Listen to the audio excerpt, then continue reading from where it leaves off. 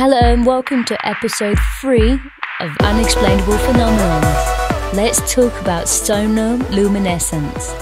Sonoluminescence is when a sound wave bursts a bubble in the water. And, like a miracle, it creates a burst of light. Some people call it a replication of a star. A sound wave at 25 to 28 kilohertz coming in contact with the bubble creates this tiny, sudden burst of light, burning at tens of thousands of degrees. When passing the sound wave through the bubble, first it expands and then it collapses. The collapse is so sudden and violent that all of the vapor molecules within the bubble crush together so violently it causes an incredible burst of heat and light.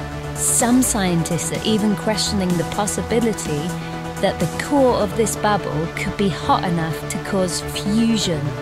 This is only a theory, but that would mean the interior of the bubble could be tens of millions of degrees, creating fusion here on Earth.